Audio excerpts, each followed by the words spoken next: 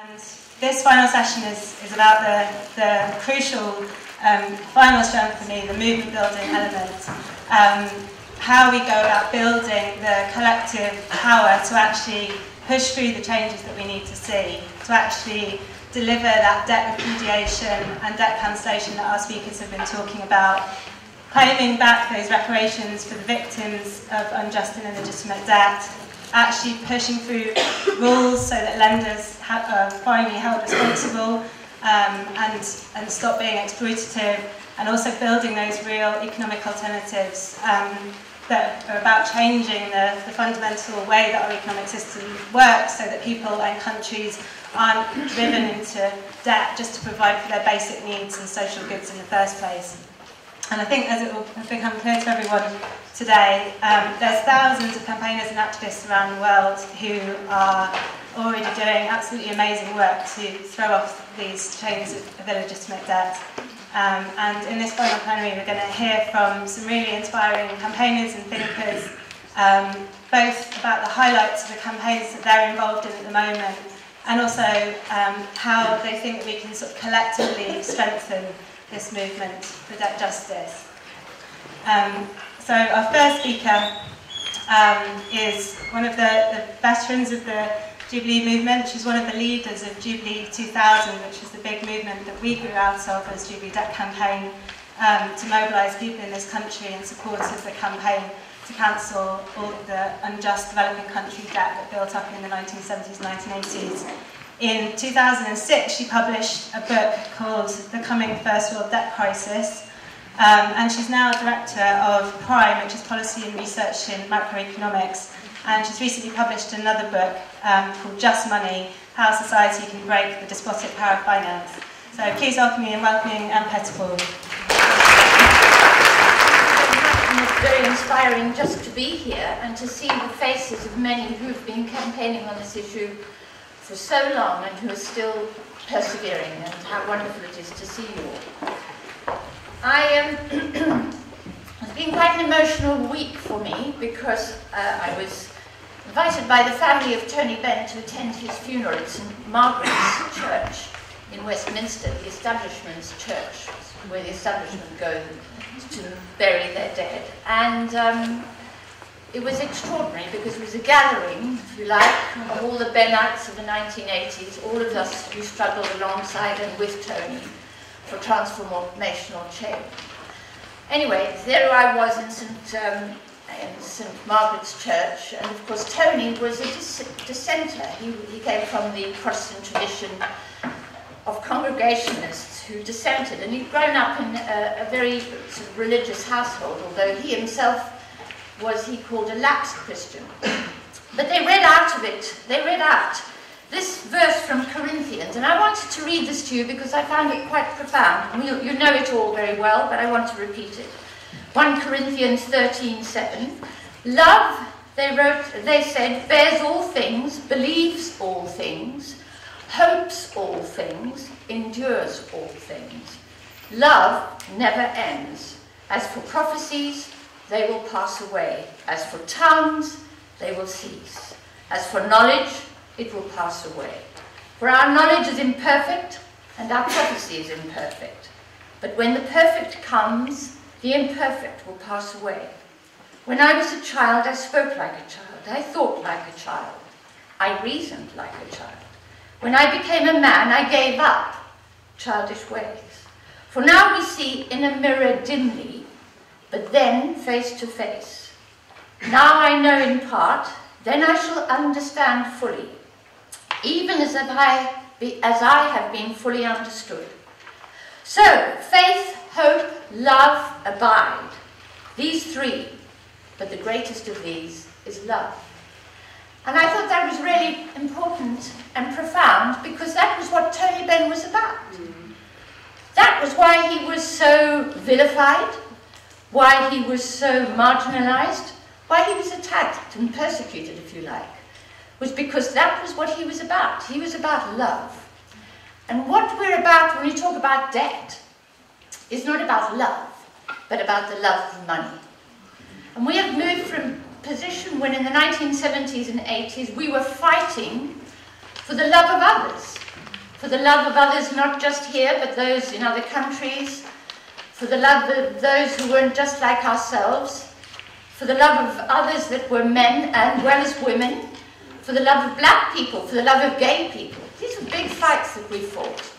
And we were persecuted and vilified and ridiculed. And then we go to church in late March 2014, and who's in the church? But the whole of the British establishment, revering Tony Benn.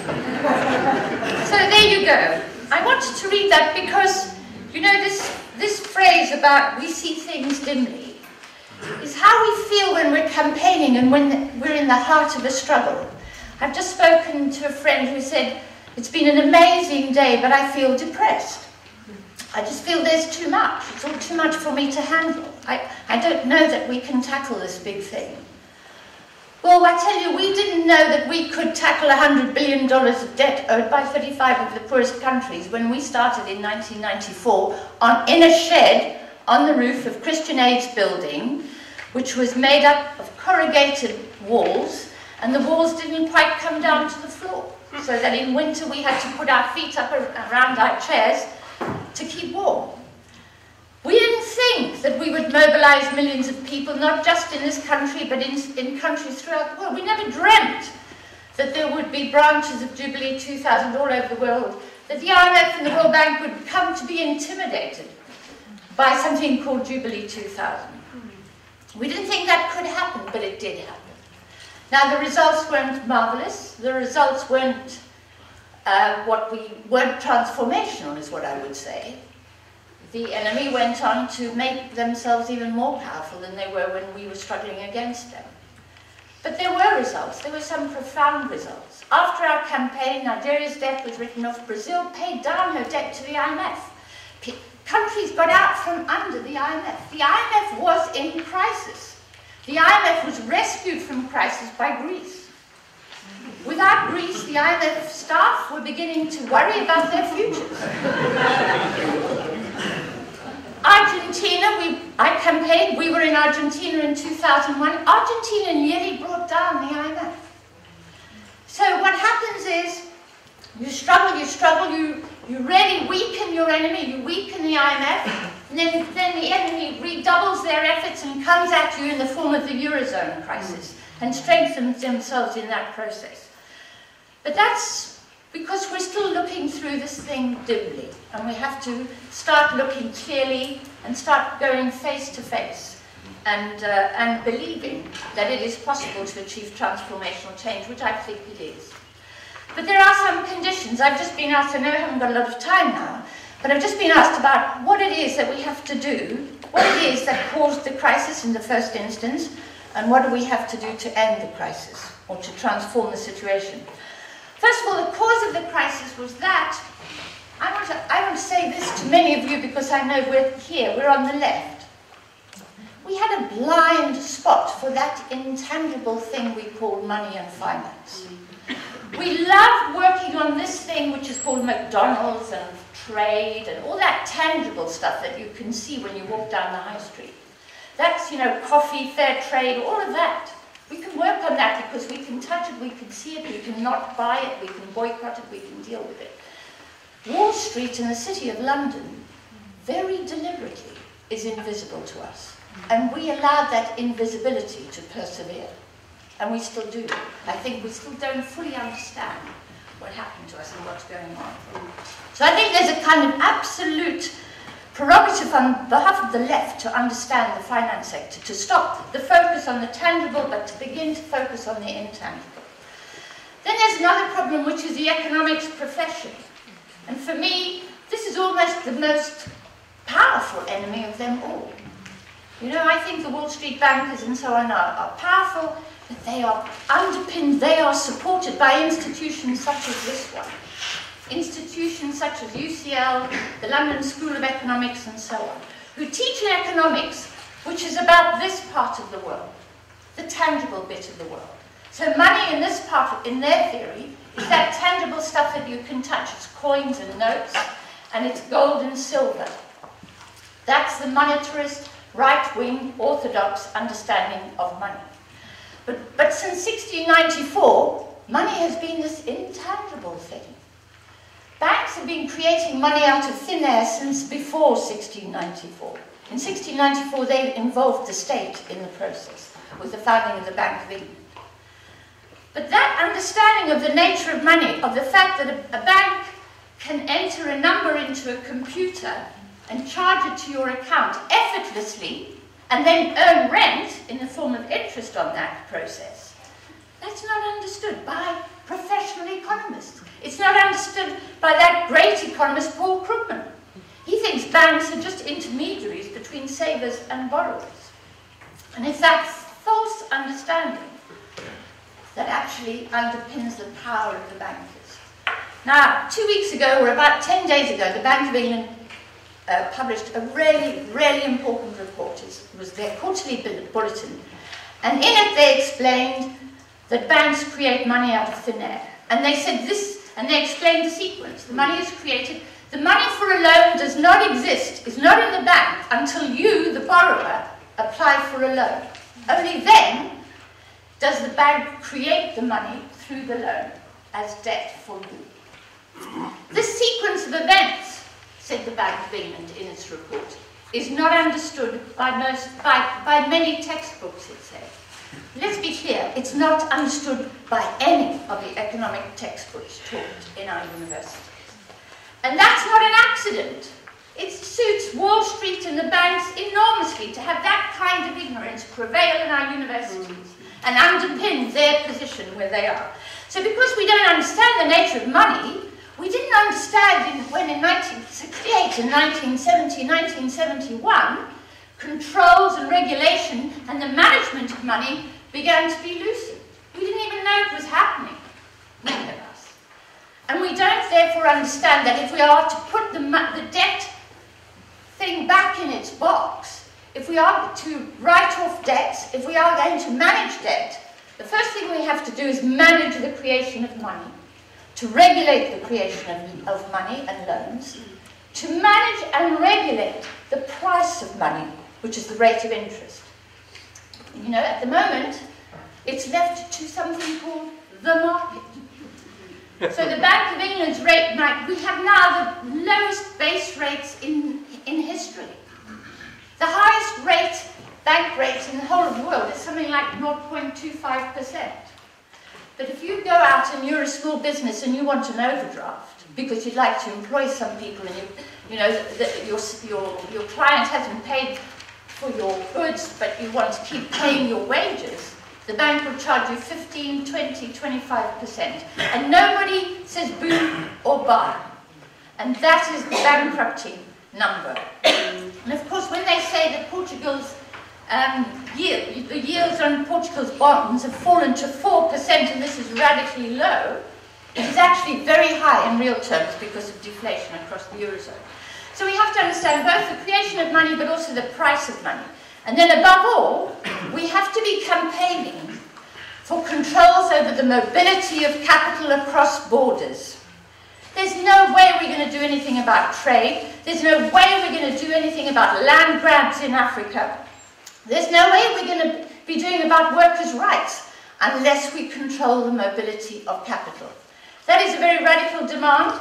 There was a time when you talked about capital controls when you could more or less be excommunicated, when people looked at you with disdain, and the left didn't really know what we were talking about, but certainly the right knew what we were talking about, and they actually marginalized, and all the people working on capital controls in the academic sphere were marginalized.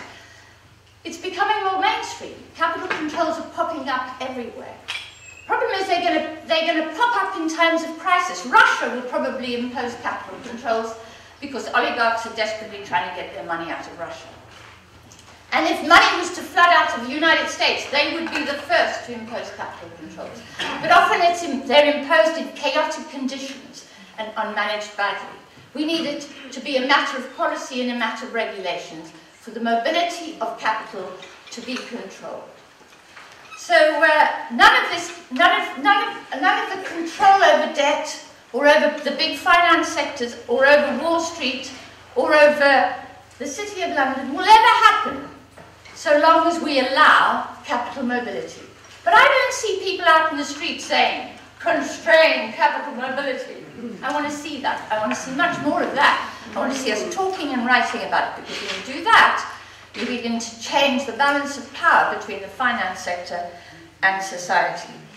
There's much more of this. My publisher says I have to tell you this. In my ebook, which is only going for £2.99 up on Amazon, but you can also get it from primeeconomics.org. And it's called Just Money, How to Challenge the Despotic Power of Finance.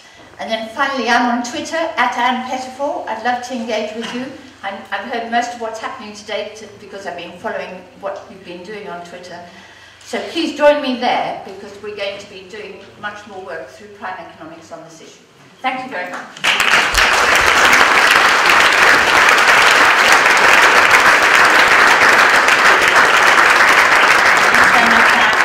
Audit's a tool with lots of potential for exposing and challenging illegitimate debt. And one country where some of the sort of greatest progress is being made using debt audits is Tunisia. And our next speaker, Jihen Chandoul, is spokesperson for the campaign Let's Audit Tunisia's Debt, which is ASET in French. ASET's a European Tunisian platform. And Jihen is also working for the Tunisian Economic Observatory and advocating for debt audit legislation in Tunisia, and she's going to tell us a bit more about that. Jihen.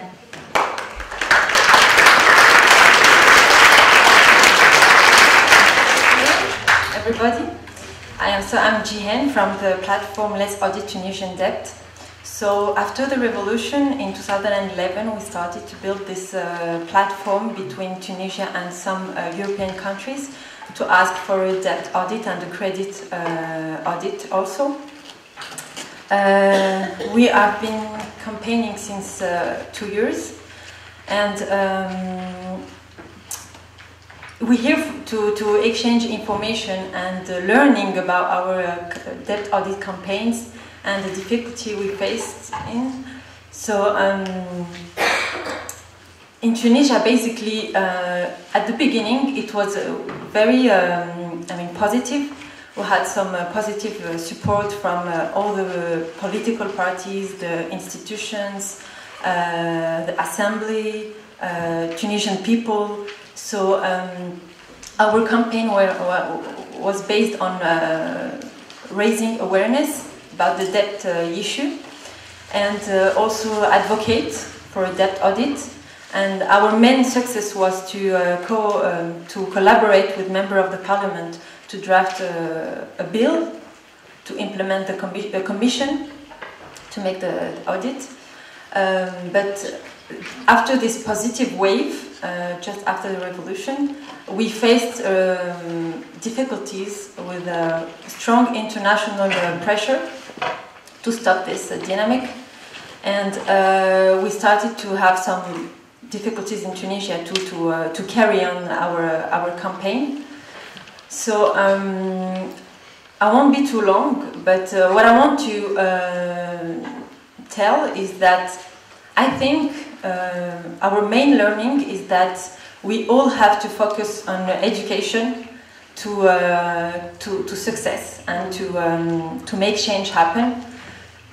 In Tunisia, I think for us the main objective now is to try to understand how it works, how the debt mechanism works, why we are actually in this situation of poverty, and the link, the relationship between the debt. So we have to go through our history. So in this way, in this way, we started to look after our archives and start to understand what happened since the colonization and after the colonization, and through the debt issue, we understood lots of our history and why we are in this current situation. So I think the main focus is education, and when we will have many people understanding and having this mind revolution, we can become actor of changes. That's it. Thank you.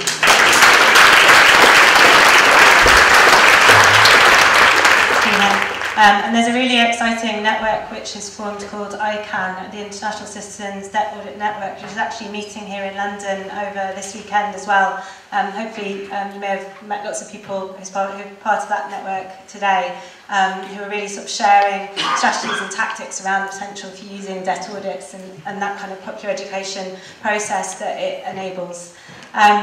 Our next speaker is Vicky Donnelly.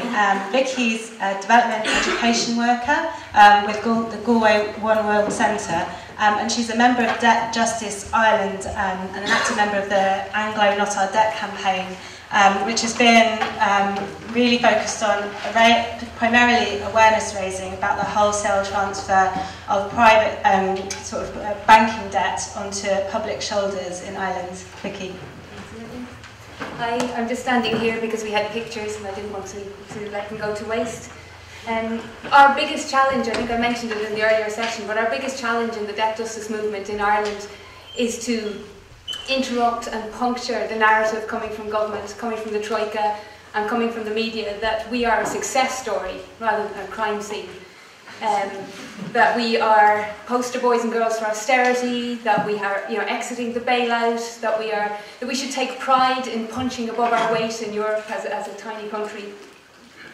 That we're turning corners so often that we feel like we've arrived back where we started. And the gap between this rhetoric of recovery and the reality of our lives, I think, actually makes us dizzy, because at just about 1% of Europe's population, we are paying over 40% of the cost of the banking crisis.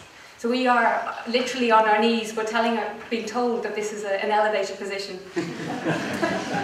So our Taoiseach, our Prime Minister, Enda Kenny, tells us that people on the streets are telling him all the time, actually, how happy they are with the situation and the progress that we're making. And the Troika similarly takes their legitimacy from conversations that they have with taxi drivers, apparently, that inform them of the wonderful progress they're making. And meanwhile, we berate ourselves by saying that we don't do anything, that in Ireland we don't protest. And why is that? Where are the mass movements like on the streets of Madrid? Why aren't there people out burning cars? The Greeks apparently, I'd love to know if this is true, if there are any comrades from Greece, apparently were heard chanting in 2010 on the streets of Athens, "We are not Ireland, we will resist." They're not funny. So the poet Dave Lorden puts it like this. He says, first, we have to learn how to live in this occupied space.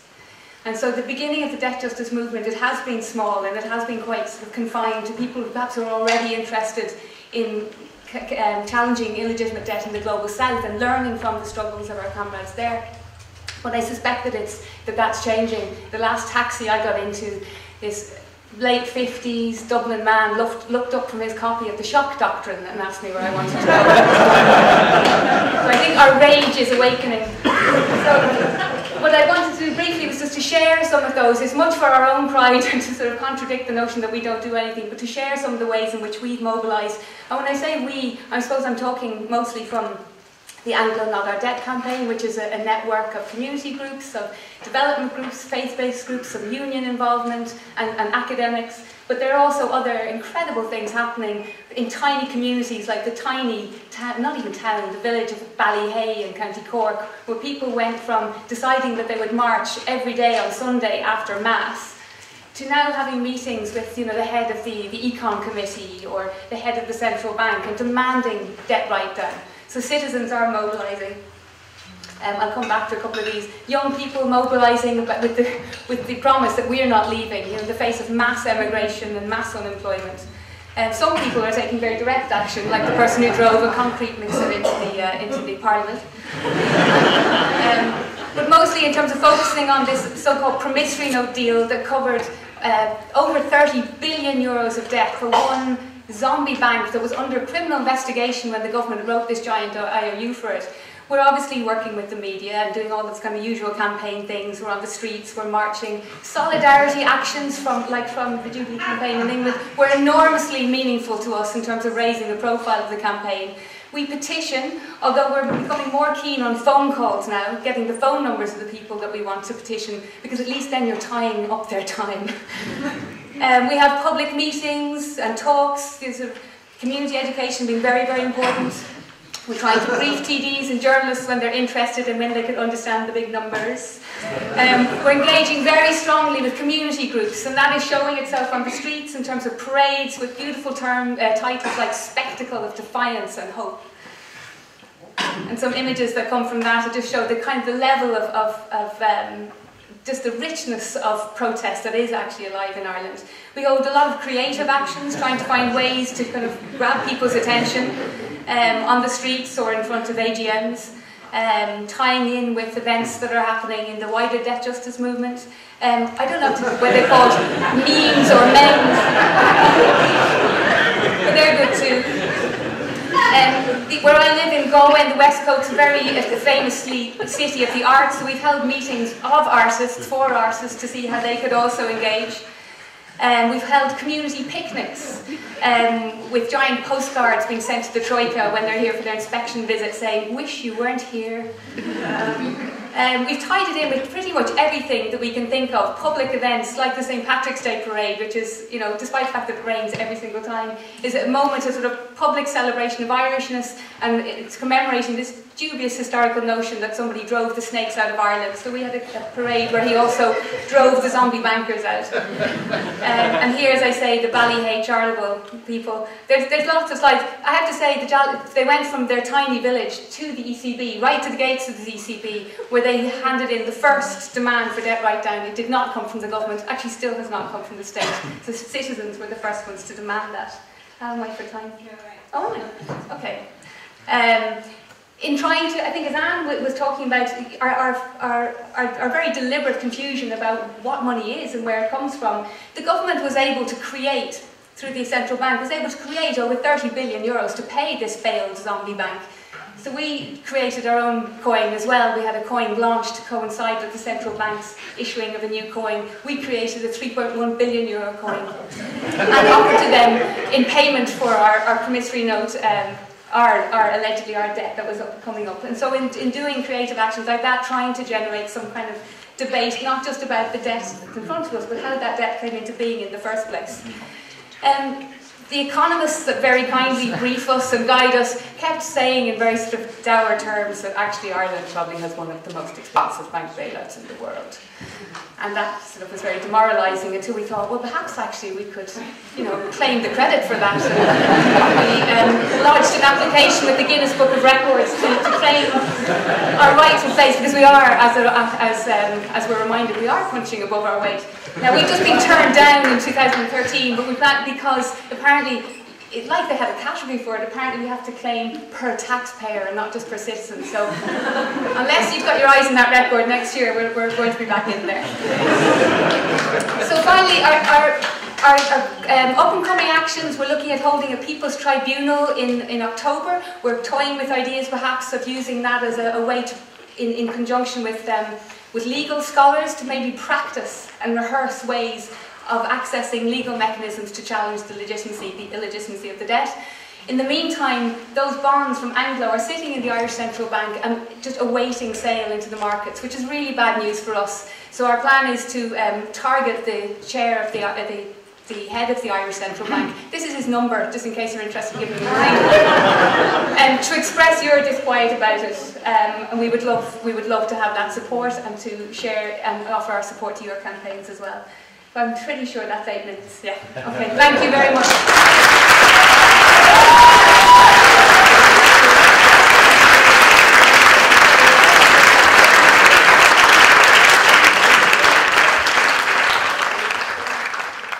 Our next speaker is also someone who's been really involved in, I guess, trying to evolve the tactics around challenging what, in his words, I think he described as the battle line of consent, which I think is a really good way of thinking about it, the battle line of consent about unjust and illegitimate debt. He's Professor of Social and Cultural Studies at New York University and an activist with the Strike Debt movement and role in Jubilee movement in the States.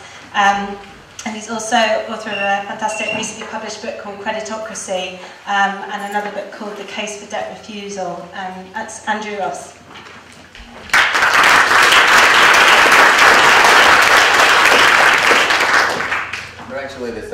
Maybe they should be two different books.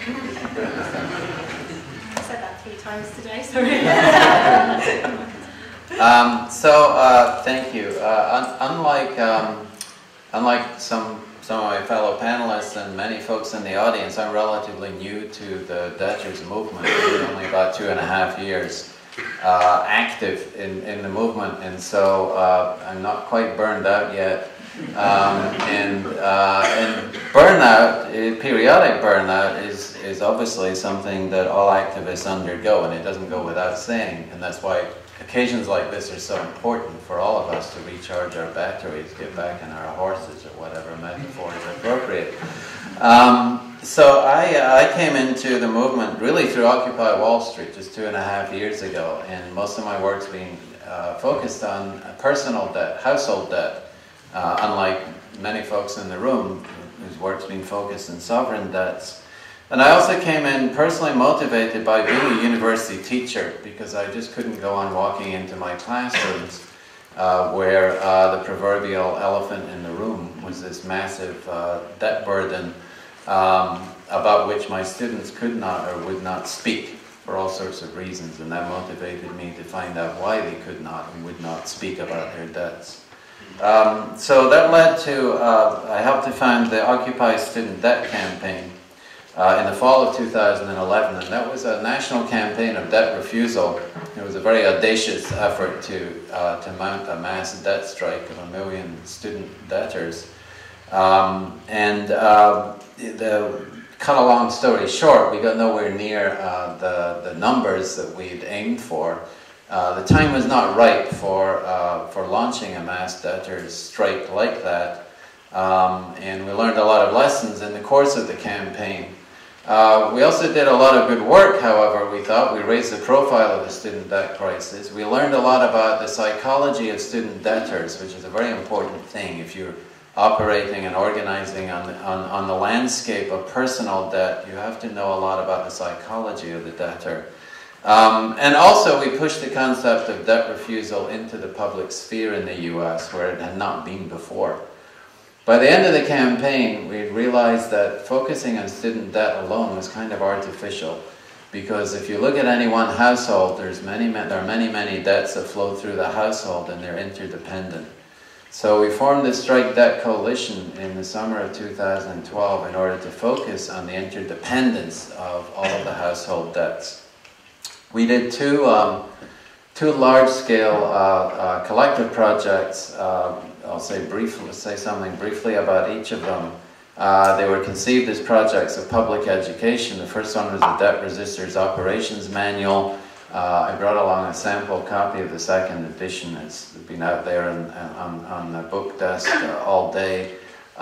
It was collectively produced as a user guide for people who really wanted some basic tools in how to either renegotiate their debts or evict the power of creditors from their lives in small ways, but also to raise a level of consciousness about how individual acts were all well and good, but they weren't going to change the system, and we needed to move towards collective action and collective organizing to change the debt money system. So the second edition is now available. It's coming out very soon. You can either buy it or you can download it from the strikedebt.org website for free. Second project was the Rolling Jubilee project, and that was an effort to raise money to buy distressed debt on the secondary debt marketplace and abolish it. It's sold very, very cheaply. We raised a lot of money, about $750,000 over the course of several months, and to date we have abolished about $14 million worth of debt, mostly medical debt. We closed the fund recently because it wasn't conceived as a long-term project. It's mostly, as I said, a project of public education, exposing how the shadowy and murky marketplace of secondary debt operates. And the goal really was to put it into people's minds. People who are being pursued by debt collectors who've bought their debts for a mere pittance and are calling you up to extract the full amount to put it into people's minds that this is a very unfair situation. And with that knowledge in mind, the debtor has a different kind of conversation with the debt collector on the telephone, knowing how little they paid for their debts. So that was a strike against the debt system, and strike debt was conceived as a coalition that would produce, whatever we did would be conceived of as a strike against the debt system, no matter how small. So rather than moving towards some mass debt strike with that kind of goal in mind, we decided that everything we would do, and this is very important when you're organizing because you have to feel you're winning on a daily basis with small acts. And they can be the smallest kind of act, but as long as you perceive of them as acts of resistance, then you feel the sense of momentum. So we closed the fund in December of last year, just a few months ago. We still have quite a lot of money still to spend, but we closed the fund because we wanted to devote our time and energy to trying to build some kind of debtors union that would be capable of launching something larger. It's very difficult to organize around debt, especially household debts. That's one of the things we've learned. It's not like organizing around wages, which isn't exactly easy either.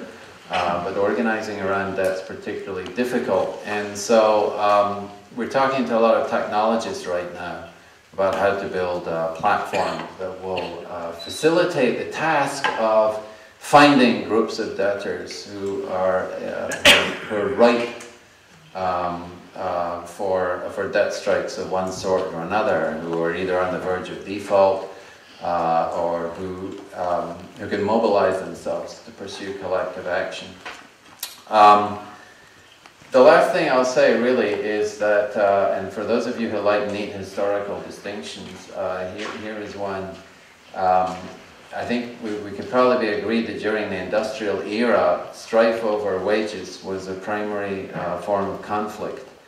And in our times, it's pretty clear that the struggle over debt is shaping up to be the primary conflict of our times. Not because wage conflict is over, it never will be, but because debts, for most people, are quite literally the wages of the future. That's what happens when you take on debts. You're promising your future wages. And so, and those are wages of the future to which creditors lay claim far in advance. And that's why I think of a lot of debts, especially household debts, as a premature form of wage theft, which is particularly immoral. And why I think that each new surrender of a part of our lives to personal debt financing further consumes the fruits of labor in the future that we have not yet performed, in the form of compensation that we have not yet earned. And so in that regard, I think building a debtors movement around household debts at least is a natural extension of the labor movement in many ways. And perhaps it will require a level of organizing at least as momentous as the labor movement did in its heyday. Thank you. The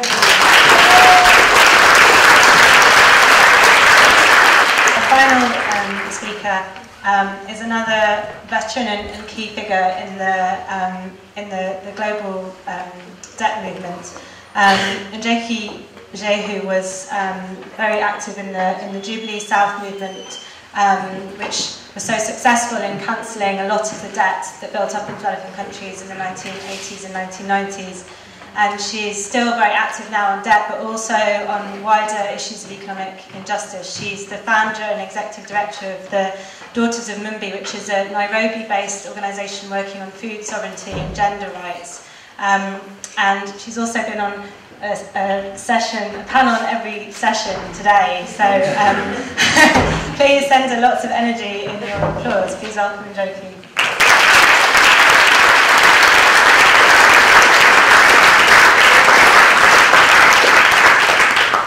Thank you. She is very tired. I think that we've had a very full day and I've talked a lot. I think I'm totally out of words to say. And I thought that what I would do in this question of what do we do, how do we change the world, those meta questions that really we must keep asking, because the world does need changing. I thought that I would pay tribute to the late Professor Wangari Maathai and share the hummingbird story, which people may or may not know. Do you know the hummingbird story? Okay, good. There's nothing like a fresh audience when you're saying a lot of things, but this is a story that Professor Wangari Maathai, the late Professor Wangari Maathai, the 2004 Nobel Peace Laureate, founder of the Green Belt movement, used to tell about doing what any of us, doing activism, whatever the activism is. And she said that she heard the story in Japan. It actually sounds more like an African story, but she heard the story in Japan. And the story is that the forest was on fire, and as you can imagine, there was a great big panic in the forest with all the animals and the birds trying to get away from this raging forest. And they got off to a safe distance, and they were all watching, terrified, paralyzed, and not knowing what to do as their home or their homes were consumed by the fire. And in all of this was this little hummingbird. We all know how tiny a hummingbird is. And the hummingbird was flying from the river, getting a drop of water and putting it on the fire, flying back as fast as it could and getting another drop and putting it on the fire, back and forth. And all these other animals were watching, and they said, "What do you think you're doing? You're too little, the fire is too big, and you really can't make a difference." And of course, as you can imagine, peer pressure in the forest, even when it's on fire, I'm sure alive and well. And so they were ridiculing and saying, "You can't make a difference, you know, just give up." And the hummingbird, who was not daunted, said, "I'm doing the best that I can. I'm doing the best that I can." If you imagine if the elephant had gotten into this and did the best that he or she could do, if maybe a hippo, which could in its wide mouth take a lot of water, had taken a gulp and tried to put out the fire, it would have made the difference and perhaps even put out the fire. And so for all of us, the challenges, the issues, the struggles that we face are quite daunting. But all we are asked to do is to do the best that each of us can. And if enough of us are doing the best that we can, I think we can win, and we do win, and we shall win. Thank you.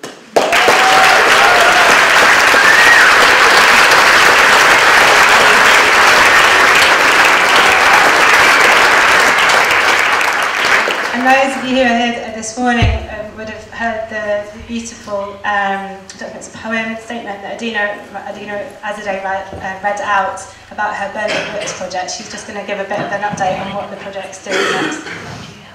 Thank you for everyone who's written in this book already, and those who will send their entries in the coming days and weeks. burningthebooks.co.uk. And this particular volume book will be burned on the 22nd of May in Brighton. Then we're going to Lewes, and then we're going to be going to Brixton in September, and further dates to be announced. So please stay in touch, and would love to gather as many entries from people who've been here today, because it's such a specialised environment, and normally when I go out with this book, people don't want to talk about debt, and they're really quite frightened and intimidated. And then when I start to speak, they slowly come round. So it's been great to speak to an audience who were already, thinking and very deeply about the issues that have been raised. I just wanted to quickly read one entry which came in, which I was really moved by, to finish with. Is that okay? It says, "Every one of us, as unique and intact members of humanity, enters this world owing nothing to anyone. It's only then, from that very first moment of human life, that the world we've constructed historically decides any one of us can be a debtor. Just as each and every one of our lives was a gift, we can only honour that gift by giving to others. We are nothing of ourselves. Only when we share the magnificent gifts of our living experience do we then become truly rich together, every one of us, bar none. Thank you. That's a beautiful note on which for us to wrap up the conference. And that is nearly it. We really hope at Jubilee Debt Campaign that you found today useful.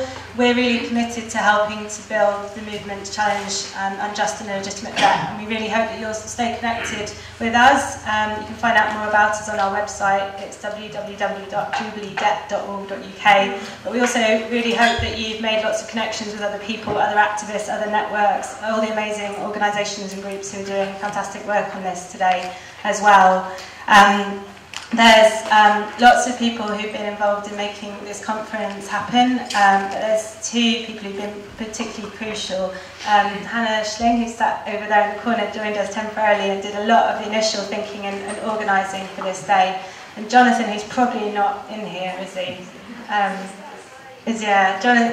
Jonathan Stevenson has pulled lots of late nights and early mornings pulling off the day and everything around here. So, and then also we need to say a massive thanks to everyone who's spoken on platforms. Lots of people have spoken on more than one platform. Some of the people have done about 5.